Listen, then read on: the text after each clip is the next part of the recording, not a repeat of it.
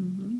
So Georgia loves me so much that she made these chocolate yummy cakes that are a little crunchy and wonderful for shoveling, and I can't tell you how much it makes it worth it to shovel, to come in and have these. I love you. Anyway, so while I was out there, I was thinking about, there are a couple of ideas in fitness, and one of them is just being ready for the activities of daily life, right? There are a lot. You can get big, you can do whatever, but that's an important one.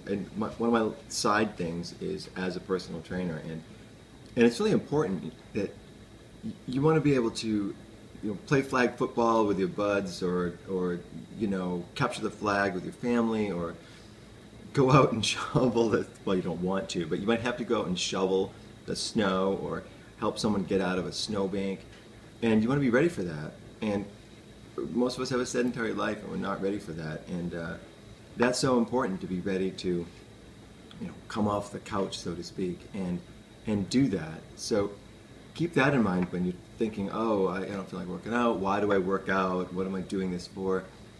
You want to be able to participate in life and not risk getting hurt, like, oh, my back, or dying the next day.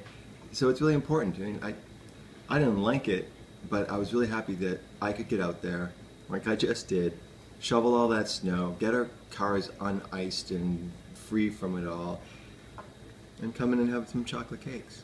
And I don't hurt. I don't have, pains in my shoulders and my back. So that's an important concept for everyone. Just remember that. Just that you want to be fit for every day, for the rest of your life, to be able to participate and not watch it all go by. So keep working out, keep doing it, okay? And I'm going to finish my cakes. These are good. Thank you, Georgia. You're welcome.